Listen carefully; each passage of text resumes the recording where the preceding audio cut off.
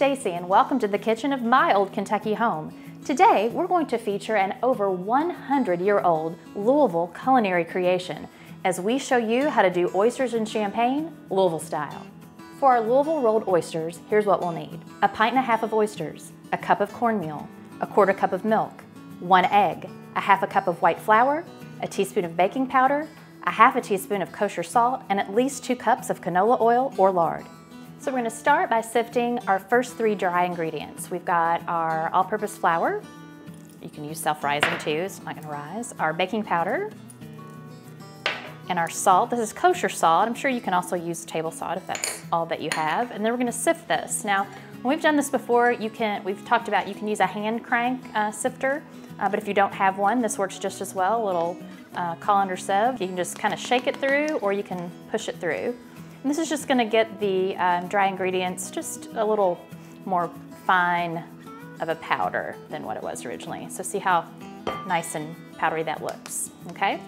We're going to push this off to the side, and we've got our cornmeal, and next we're going to mix our wet ingredients. So we're going to take the quarter cup of milk, and I got a local country milk in here. It's whole milk. It's nice and sweet.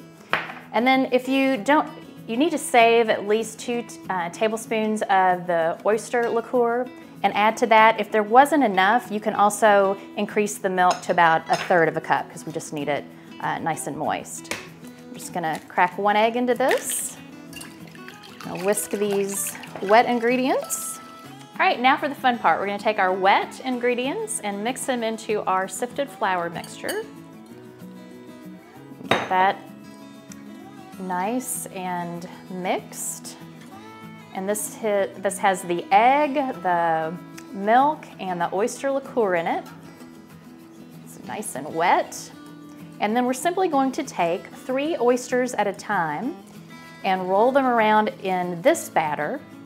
We're gonna then dredge them in the cornmeal mix.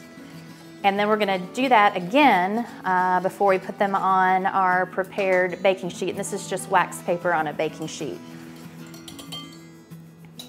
So the fun part. So I've got these nice juicy oysters. I think these were Chesapeake. You can use Blue Point or whatever you've got on hand. And we're just going to mix this around, get this nice and coated, and then just in a lump together. That's a culinary term, right? We're going to take them over to the cornmeal. I'm going to dredge them in this.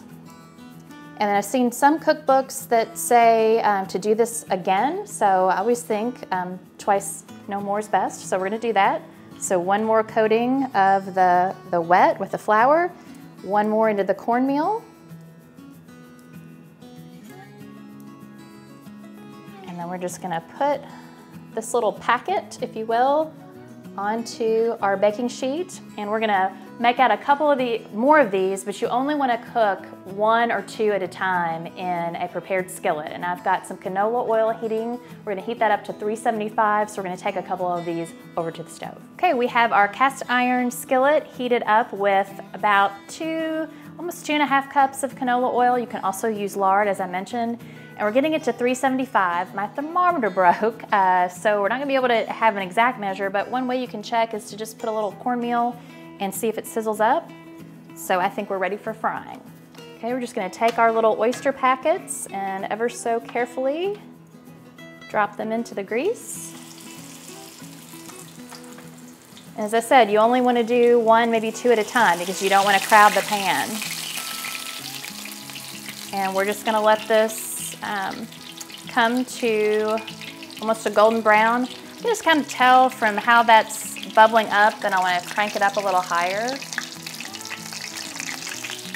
Okay, I flipped this first one. I just can kind of tell it's been about 2 minutes, but I could just kind of tell from the crust on the bottom what color that was getting, and so it looked about right to me. I'm going to flip the other. And again, we're just looking for that color underneath to turn the same, this golden brown. We'll give it about another 2 minutes to take them off. So what goes better with oysters than champagne? Let's go watch Jessica make a champagne cocktail with that Kentucky special ingredient, bourbon, while I fry up the rest of these oysters. So today I'm going to do my own riff on a classic champagne cocktail. Usually these are made with just champagne, a sugar cube, and bitters, or champagne, a sugar cube, brandy, and bitters. But today we're going to be using Kentucky bourbon, of course. I'm also going to use vanilla extract, sugar cube, orange peel for garnish, orange bitters, and champagne. So what we're going to do is just take your sugar cube and put it on a spoon over your champagne glass. We can just build this right into the cocktail glass. I'm going to take orange bitters and saturate the sugar cube with the bitters.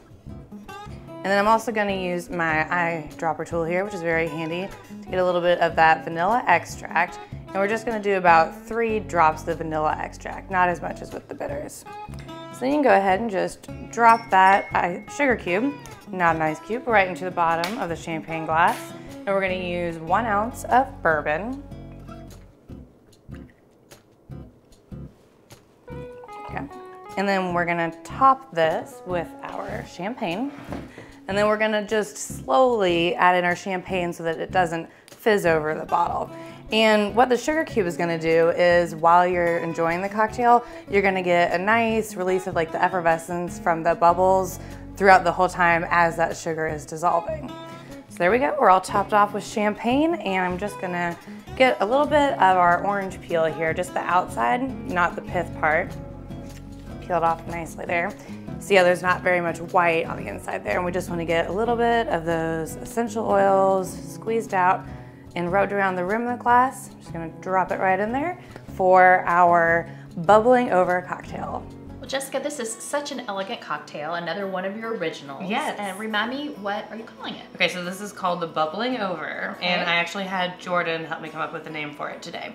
And so I was telling him about the ingredients in the cocktail, and immediately when he thought of sugar cubes, he was thinking about how you give horses a sugar cube as a treat. Yeah. So then we thought we'd look into some Derby winners, some past Derby winners for inspiration. And in 1926, Bubbling Over won the Derby, and that's perfect for a champagne drink with a Kentucky twist. That is so clever. Isn't that fun? I love Leave that. it to Jordan. You guys are awesome that way. Awesome. Well, this is certainly not a new dish. No. I actually grew up eating these too. Yeah, right? But my grandma, instead of using cornmeal, she would crush up saltine crackers and use that as the coating on the outside. In my research for this recipe, I've seen that. In fact, I think they use crackers at Check's, one of my favorite places to get Right by them. my house. Yeah. I think Kingfish might too. Those are the 2 restaurants I know that still carry these after all these years. Well, where did the original come from? So this is a really interesting story. So in my research, something like I've grown up with, but apparently over 100 years ago, and there's like a lot of culinary traditions, there's different theories on it, and the theories were that two restaurateurs come to mind. Philip Mazzoni and his brothers had a tavern on 3rd Street downtown, and Mazzoni's only recently closed, several years ago. It was a restaurant I remembered. I never made it there. You never made it there?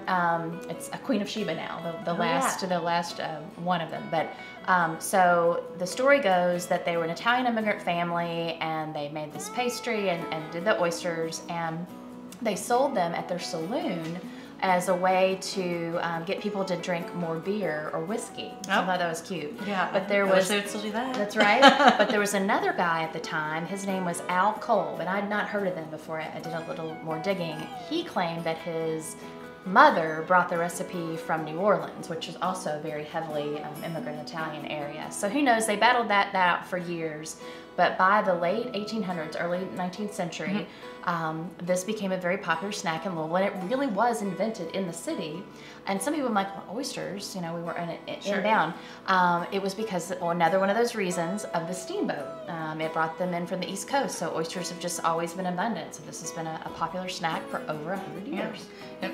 The river has brought us oysters and bourbon. It has, right? So be thankful for that. That's right. So cheers to that. And for more recipes like this, continue to follow us on culinarylouisville.com. And we'll see you next time on Bourbon and Biscuits. Cheers.